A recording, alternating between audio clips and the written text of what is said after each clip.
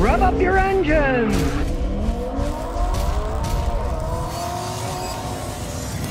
Alright, today I got a GM pickup truck with electrical problems. What a surprise, GMs with electrical problems.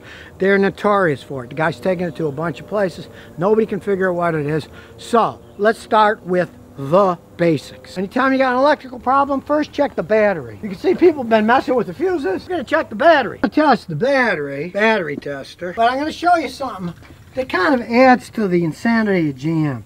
They came up with these stupid side post batteries, right? Instead of having nice big battery terminals coming off the battery with big male parts, and then the big cables clamp on them, they got these stupid little side terminals that screw in the side that have a much smaller space where there's contact for the electricity. And that means one thing. With less contact area on these stupid side terminals, any short, looseness, corrosion will impact the electrical system of the cars up the wazoo.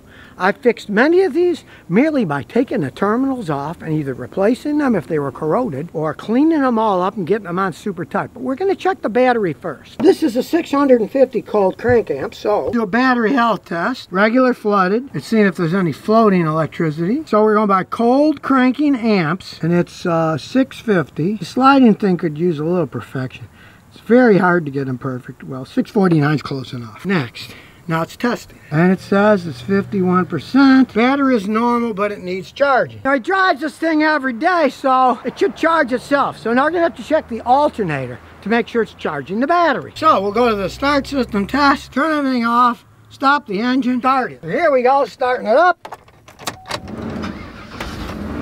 Check the alternator. Charging voltage is high, 14.91 volts. Diode ripple is normal, but charging voltage is high. Now sometimes a bad battery will cause the alternator to charge it too much, but our machine shows that the battery is good, but it needs recharge. It may sound like an anomaly, but it isn't, because an alternator that's putting out too much voltage will change everything.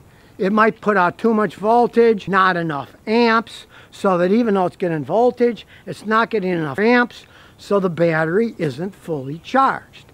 In this case, the only logical thing to do is to replace the alternator. That's in the way, so we got to move all the plastic cracks so we can get to the adjuster to get the belt off to change the alternator. So, we'll get this crap out of the way and see what we can see. Now, as you can see, the idling pulley's there. So, with the cheater bar, you can see it loosens the belt. Now we have a naked alternator. We'll take the battery terminal off first and then take it off. Bolt the wires, take the two bolts off, and once we take the bolts off, up comes the alternator. I think I'm stronger than I am. Well, we'll get a pry bar. Da-dee-da. There we go. Now it comes off. Here's a trick. You'll see down here, these little spacers are in. That's where it was hard to get off. So, you get yourself a hammer. See how it moved? See how it moved a little? And now you can see the alternator just falls in place. We don't have to wedge it anymore because the spacer went in. As we tighten it, it'll tighten up. Don't freak out about sliding it in. Once you put those in, see, it just slides right in. The bolts slide in, you don't have to wedge it and pry it. They go right in. Get them on nice and snug, because when you get to the end, it'll then squeeze that washer in and make it tight. They make them really long. Here we go. Now, it's squeezing against this. There. Now it's tight, and we do the other side. Then we'll put the power line on, 10 millimeter. That's snug. Plug the socket in here. There we go. Then we pull on our big old cheater bar. We can bit the fan belt, come off the bottom, so we have to refasten things. Every time you do this, you're going to find belts slide all over the place, so you got to make sure they're all lined up before you start putting them on. Because if they aren't lined up, it'll never work. Now I got them lined up, and you'll see the belt then goes right on, and that comes off. And before you're done, make sure all the belt lines up with all the grooves, and then put the terminal back on that you took off so nothing's shorted out. And of course, put the air duct back on or it won't run right. Make sure it's got a tight seal now. You don't want any air leaks. They want nice and snug. Now the other side. That's snug. Then we tighten them up. We'll try the giant screwdriver. It actually fits. You don't need a giant screwdriver, but I got one lying around, so might as well use it. That's tight. Now we'll do the other side. Both sides tight. You don't want any air leaks. And we go testing the alternator over, the new alternator. And now it's charging perfectly fine. The alternator was bad. It was putting out too much voltage, but not enough amperage. But if you look closely, you'll see one thing. That's not the original alternator I put on. The original one was AutoZone. This one came from Advanced Autos. Even though it said on the AutoZone rebuilt in Mexico alternator, triple tested, it put out 0 volts when I put it on. So I did the whole job over again. And I went to the store and I said, what's up? I'm a shop, right? I said, do you pay labor? Well, you'll have to talk to the manager for that, the guy said. I said, well, fine, get the manager. Well, he's not in now. And then when I left, the guy says, oh, hey, don't come back. Now, realize this. I moved from Texas to Tennessee about a couple of years ago. This AutoZone is just down the street, right? There's not a single guy there that was here like a year and 3/4, 2 years ago. They have such a turnover of employees. The other guys knew who I was and they treated me kindly. These guys, they don't know anything.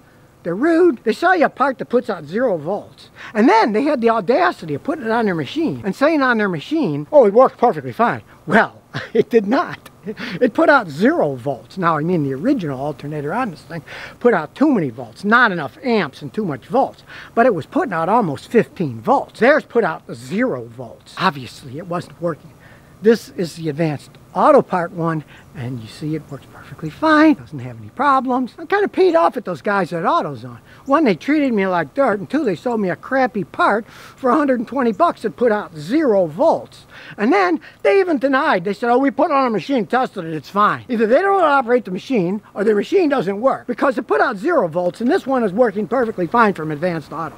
So be leery about where you buy alternators, and really, this is an old vehicle with a lot of miles on it. Probably would have been better buying a $295 brand new one instead of the rebuilt one, which the next time somebody does, I'll just say, hey, buy a new one, I'll put it on, but I'm not going to put a rebuilt one on. I won't deal with that anymore. Didn't last 10 seconds, 0 volts. Hopefully this one will, but it's from Advanced, it's a different company, we'll see. Time will tell, but be leery. If you want to keep a car for a long time, take my advice. Don't buy the remanufactured one.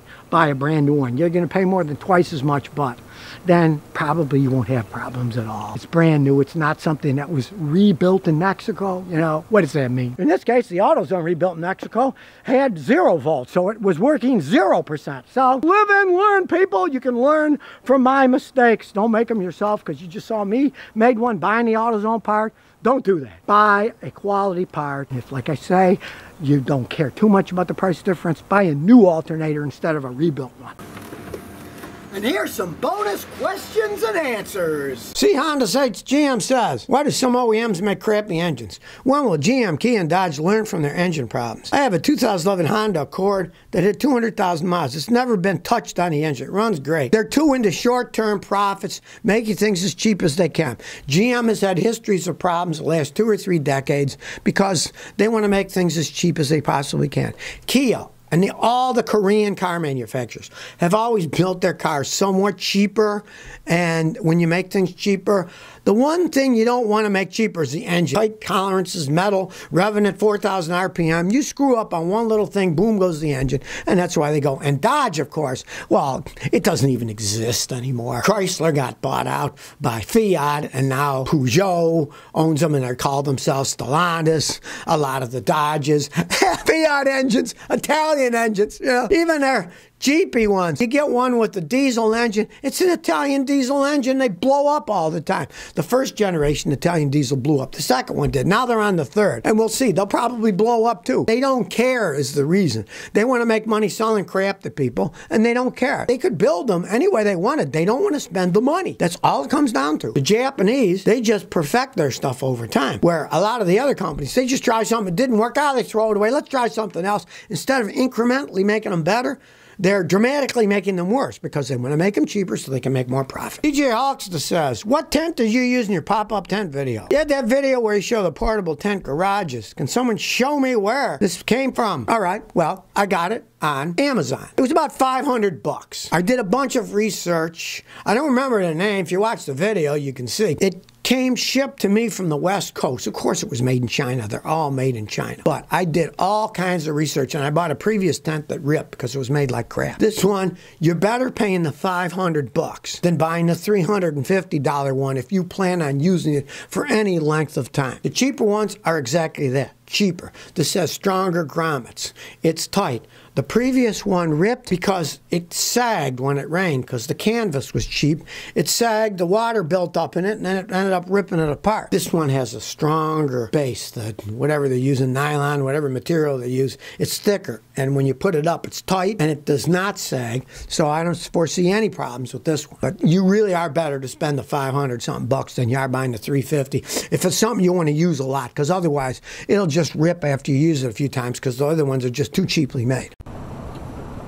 So if you never want to miss another one of my new car repair videos, remember to ring that bell.